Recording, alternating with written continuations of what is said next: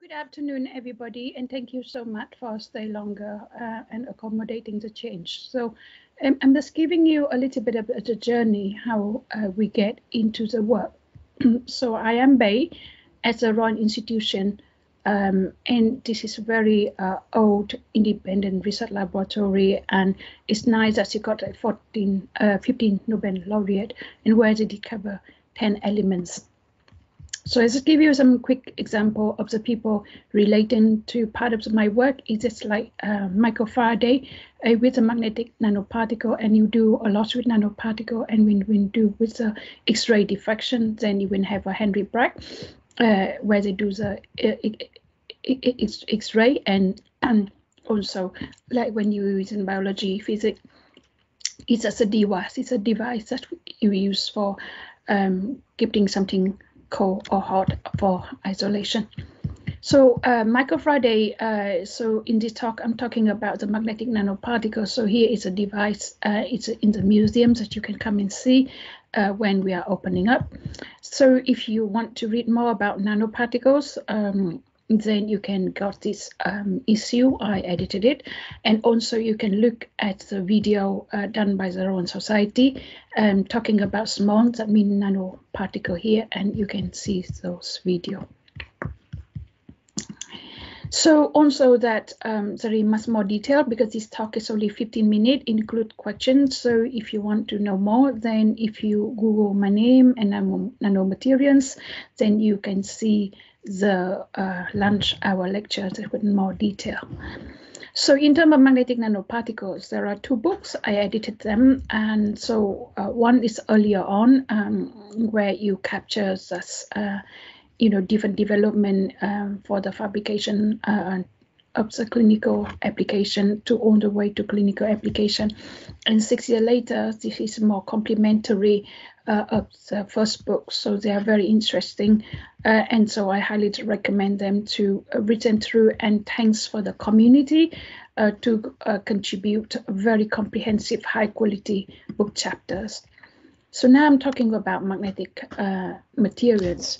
So when you normally talk the things that people need to talk about when you talk about magnetic material is MS, that is that saturation magnetization. So you have a very high MS for pure iron or cobalt.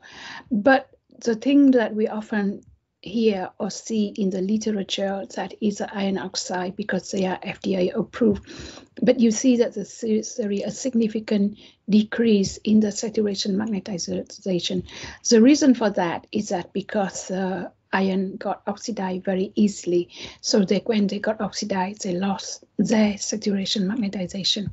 And in terms of cobalt, get even worse, because here you're going from something very magnetic to antiferromagnetic of the carbon oxide, and you lost the magnetic property altogether. And there are some other classes of materials that we are looking at as an alloy of cobalt iron or iron platinum that also have a high saturation magnetization. So that's here we're giving you example of the problem with oxidization. So here is the iron, this is like more like micron size. So when you pour into the, it's a very nice example of when you pour into the air, they burst into the flames. So imagine that if you got nanoparticle of pure iron, you win really, there is no, within a moment, you don't have any iron zero anymore, but you can have an oxide of the iron. So in order to do something about it, so we need to coating them. So in this case, you use inert platinum. And I had to say that you will ask why not using gold. Gold is very difficult to work with because the crystalline mismatch between the interface with the iron cobalt. If you remember the table, that iron cobalt has very high saturation magnetization. But after that, because for biomedical application, you need to functionalize them with, in this way here, it's a PMAL polymer. So we also, in terms of for biomedical application, you really want to have something that have a high efficacy. So that means you use less of them, and they have the same effect. So in this case, we try to make the pure iron and coating with iron oxide, because as you see previously, it's impossible to make pure iron. So very interesting thing we found out is that the shell of the iron oxide is thick and constant at 4 nanometers. So in terms of getting higher magnetic moment, you would like to have a bigger core of iron. So you want to make this core is getting bigger. So here is a stem image that where you do elemental mapping. So red is oxygen and blue is iron, and you can see that's really clearly core shell structure with a lot more oxygen outside and a lot more inside. Because it's 3D mapping scanning through on the top, so you could see that you can see some mix of the two elements, but you can see clearly that is a core shell structure. So in terms of this kind of particle, we got a very high saturation magnetization. In this one here, you can see that's up to nearly 100, about 35 EMU per gram. So then we're testing that for magnetic hyperthermia for cancer treatment, and so we're testing them with the ILP, intrinsic loss parameter, and so to compare them with the different commercially available nanoparticles and our nanoparticles. So we got higher saturation, higher ILP. And the interesting thing is that they are very stable. So you could have this iron oxide coating, make them stable up to 2 months. So another system we're looking at, and then yesterday we discussed about the microfluidic or millifluidics flow synthesis. And then with this system, we're able to make very high magnetic moment of iron carbide.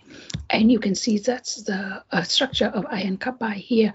And then we also have the red one is at 300 K, that's at the room temperature. And you can also see they have a quite high saturation magnetization. And again, that when we look at this table, I show you the example of the iron system with the coating of the iron oxide cobalt platinum system, the iron carbide. But these materials will take a bit of time to get them approved, but the iron oxide is already approved by the FDA despite they have a lower saturation magnetization.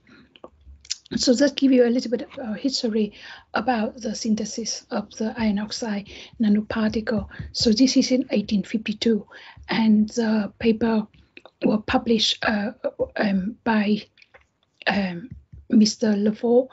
And they say here that these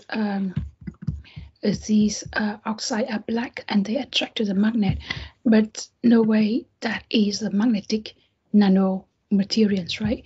So this is a work, the earliest one, and then in the early of the last century, you got ferromagnetic colloid, and this used by the physicists, and then until the 81, then the real preparation of the nanoparticle, of the iron oxide nanoparticle used by René Massas.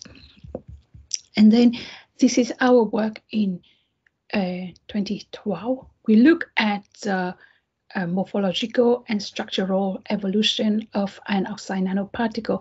But in this way, we're not using sodium hydroxide, but using sodium carbonate.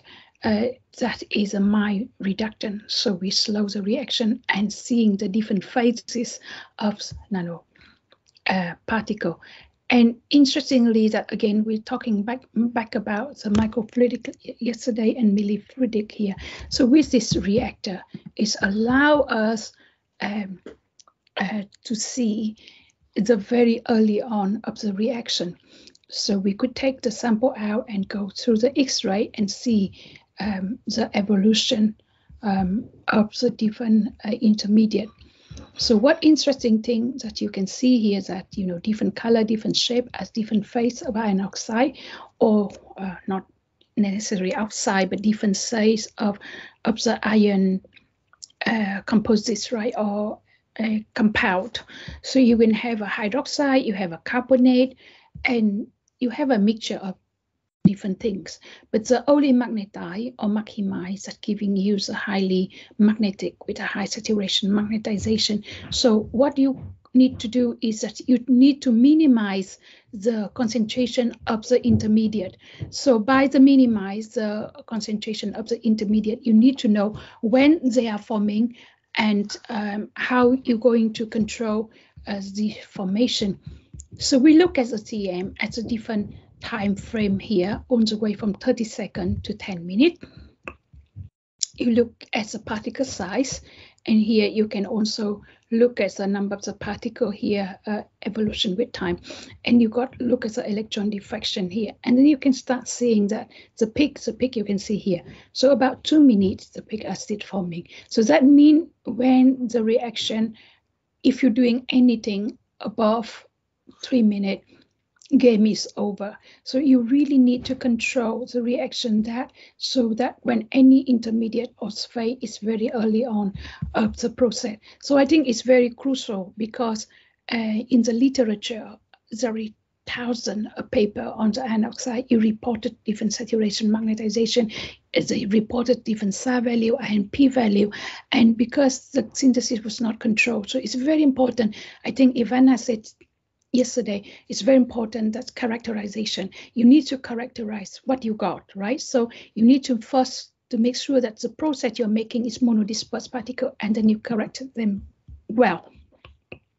So on the other work that we also using microfluidic look at the co-precipitation of the iron oxides using with sodium hydroxide, and then again with the flow system, but we're using the high temperature. So this one, the temperature up and above 250 degree C. So then it's a high temperature. You can see that we can make very small nanoparticle. It's a very interesting thing about the small nanoparticle. So I talk about here a lot about the core. With a different chemical composition, how you're making them, but we also need to look at the stability of the nanoparticles. So the shell is very important. So you can have a different biological molecule like peptide, or you can use a polymer, or you can use inorganic silica, gold, and they have a different functional group, like carboxylic or amine, so that you will have a later on, that's a kind of interaction, right? So you will have like antibody antigen interaction, DNA interaction, biotin stratavidin interaction. So you need to have the system that designed for intended application. So come back to the title of the talk, that so how we're going to use this nanoparticle for hyperthermia cancer treatment. So one of them is one of the ligand here. We use a thermo-responsive polymer. So what's the nice thing about thermo-responsive polymer is that they respond to the temperature. So we can use that to synthesize the nanoparticle at hot organic solvent. It makes them very crystalline. You cool them down at the room temperature, remove organic solvent, and then put the water, and it disperses into the water. So it's like one step process. And so here, coming back to the main objective of what we try to do. So we make the nanoparticle here, and we coating them with a polymer, right? So coating the polymer, and then use a magnetic hyperthermia. So here the contract of the nanoparticle is that we have a polymer, and then we also loading them with the doxorubicin, and then we do the release profile. So as a neutral pH, they are not very responsive for the release, because they are got bone that will be breaking out as a cancer environment as the pH lower than acidic, so at a 5.7 or higher temperature because of alternating magnetic field making the magnetic nanoparticle heat up, you can have a high release, and the other one you have a lower release. So we also look into that when you talk about nanoparticles, they're not always nanoparticles, they will be cluster them in the different cluster. So it depends on different contract of the different cluster. You have a different heating property. In this way, you have an INP, intrinsic loss parameter. With these contracts, you have a higher heating with this contract. And then we could go up to 4.1 INP, which is quite high. Then we look at them. There is a system here that got pancake coil, and then you can look into the microscope, and then you can look at how the cell are dying in the alternating magnetic field. And the result, what we are showing here, that here from the time 0 to on the way to the time of 23 hours. And what's the observation from this experiment telling us is that they don't die at the same time, but they are very much like cell specific. So that means it depends on the loading of the nanoparticle of the different cells, and then they will die at a different time. And what does it mean is that you often think that when you got magnetic hyperthermia, you're going to heat up the whole environment of the solution, and then you kill all of them at once. No, because it depends on the different cells. Some cells will be heated up higher and they will be dying first. So that saying that you're going to have a cellular level of killing of the magnetic hyperthermia. So that's really important. And also that you don't need to reach a very high temperature, because you just reach enough high temperature enough to affect that individual cells, and that also got the effect. And so here's the most recent publication we have on this one. Again, we got the polymer, we got doxorubicin, and we are loading with a cell, and there are two different things here. When you get the nanoparticle get inside the cell, and you get the nanoparticle outside the cell. And the experiment telling you that you don't need to get the nanoparticle inside the cell, they can stay outside the cell, and they also can kill. And then also you don't need very high, only 40 degrees, you can also start seeing the effect. So here we just show the data of some cell viability of the internalized nanoparticle, and we look at the control. It's the same thing. I can see you can have a control, you got the magnetic nanoparticle alone, and you got magnetic nanoparticle with doxorubicin, and obviously the synergistic effect of doxorubicin and also the magnetic nanoparticle, and you can see that cell viability going really down here up to the gap like 20% compared is here when there is nothing with no magnetic field. Then you can see that obviously there is no affecting. So we can say that there is a synergistic effect between the doxorubicin, so that means chemotherapy and the magnetic hyperthermia. That is a conclusion. Another thing that's very interesting, the previous talk, when you're talking about that's the near infrared. So we wrote this review to look into the two modality. One the magnetic, another one is photo-induced magnetic hyperthermia. So a very interesting read for you. And then also I was privileged to get this prize, Rosalind Franklin Award, very prestigious from the Royal Society, National Academy of Science in UK. And this is a public lecture, so you can go and see more. And with that, I would like to acknowledge my collaborator. It's very international effort and very interdisciplinary work. And would like to thank all the funder, and I would like to say that I'm editor-in-chief of the Nanoscience and Nanotechnology series. So if any of you interested in adding a book, please contacting me. And with that, I would like to thank you very much for your attention, and I'm very happy to answer your questions. Thank you very much. Thank you very much for your excellent overview. Now we have time for questions. So questions, please.